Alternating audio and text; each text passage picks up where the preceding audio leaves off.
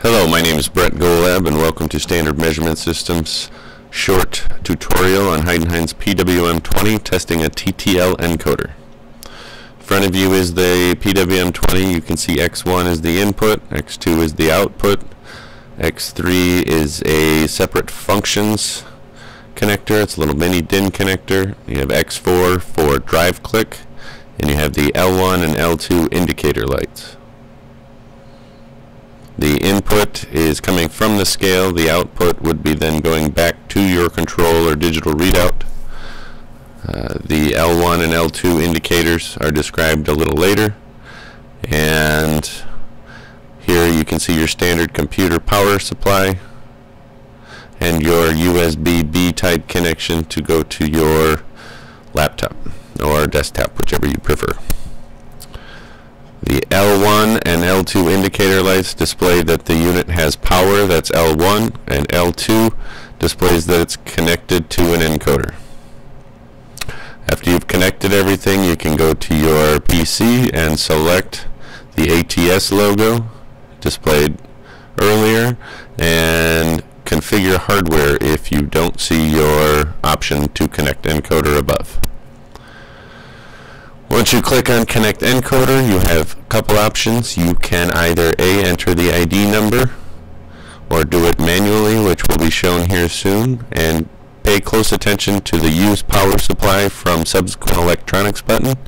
If you're plugging it in line and you want to test it under machine operation and you have a cable into your output going back to your control, you'll want to check that box, and that will use the 5 volts from your control rather than the 5 volts from the PWM20. You can see if you enter an ID number, you'll get the encoder information below, but for now we're going to go to manual settings.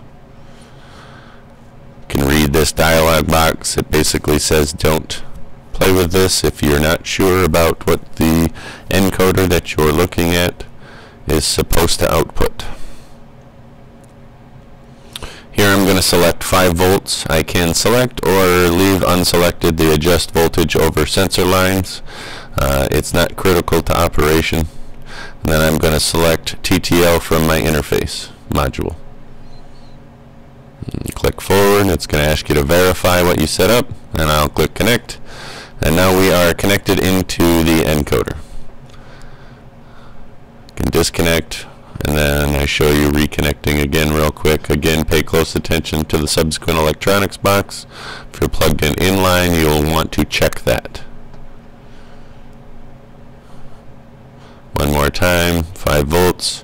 It's a TTL encoder, so I'll select that and click forward and verify my selection on the next screen.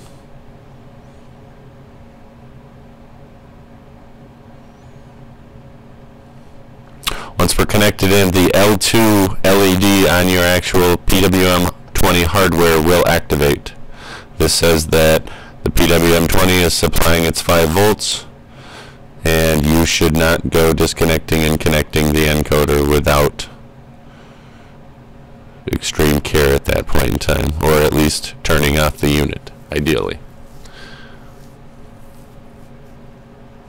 Once you go into the encoder signal screen, you have 4 different options above, as well as some keys down at the bottom. You've got your A channel, your B channel, and your reference mark, a counter, your frequency levels, your failure signal indicators, and then your different levels for each signal. At the bottom, you have a start recording or start measurement button, which you can turn off the measurement.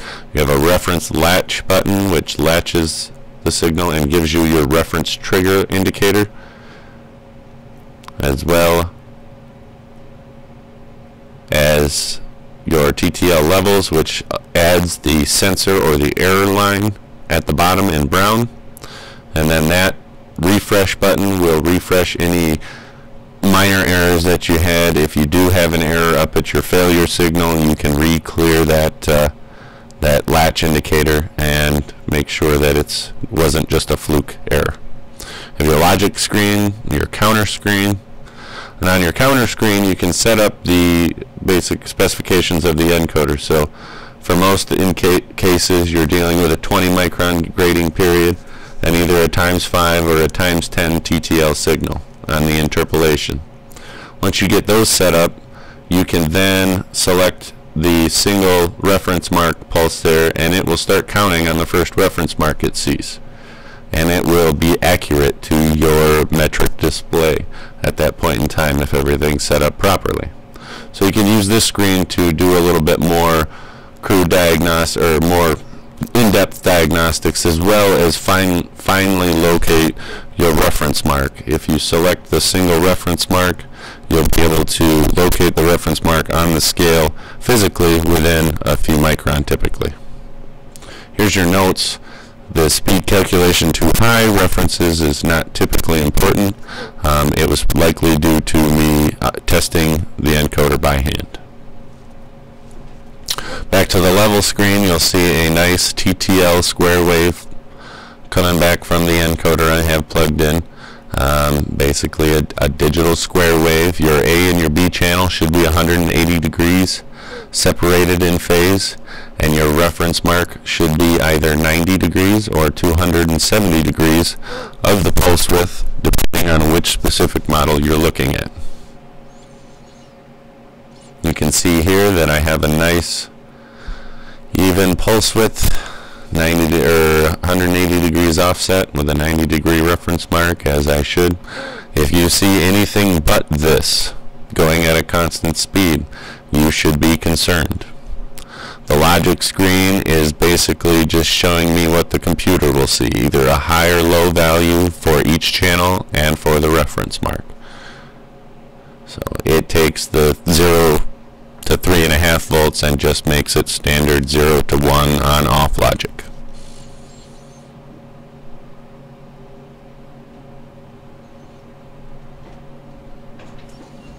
Those are the general features of the Heidenhain PWM20 testing a TTL encoder. If you have any questions, please contact us at the contact information on the screen shortly.